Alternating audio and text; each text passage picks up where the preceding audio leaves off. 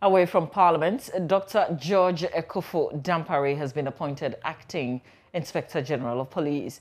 He's taken over from James Opombwenu, who begins his terminal leave on August 1st. A statement announcing the appointment of COP Dampare also named a new acting director of the prison service.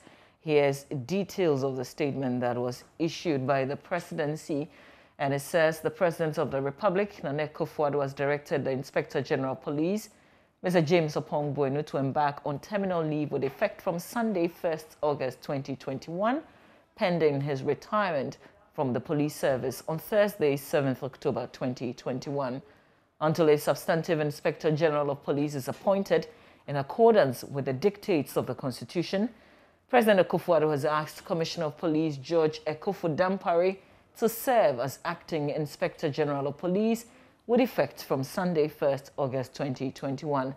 The President has also asked the Director General of the Prisons Service, Mr. Patrick Dakomisa, to go on terminal leave from Sunday, 1st August 2021, with his retirement from the service set to begin on Saturday, 16th October 2021.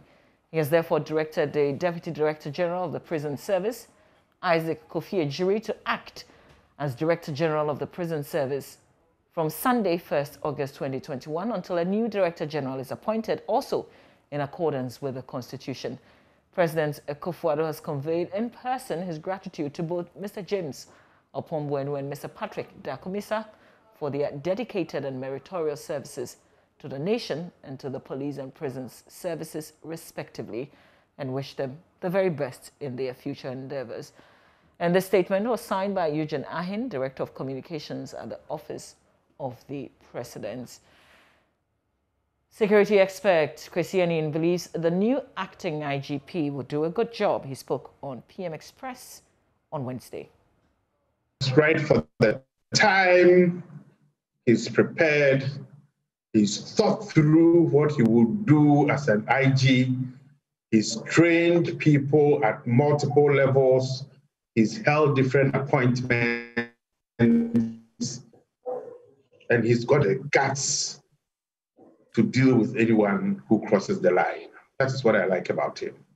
For him, this is not a cushy job where he's going to be polite and friendly to people because they gave him a job.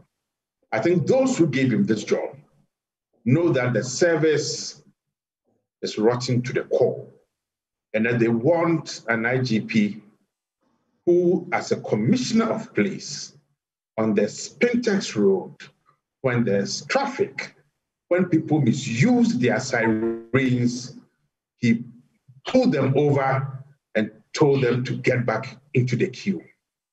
Okay, he did these things when it could have risked the possibility of his promotion.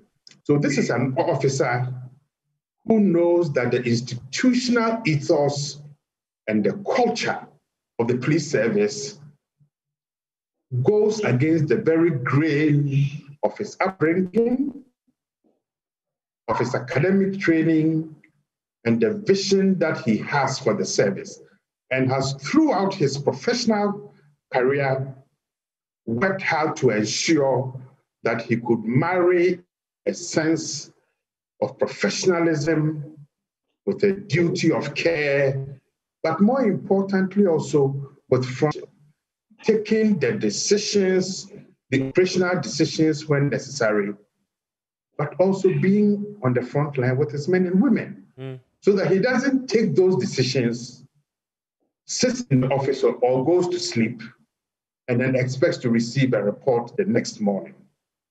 He has a hands-on approach to doing policing, and I'm looking forward to our partnership and our collaboration. And I think he has broad shoulders enough to accept the criticisms that certainly will come from Adam and I.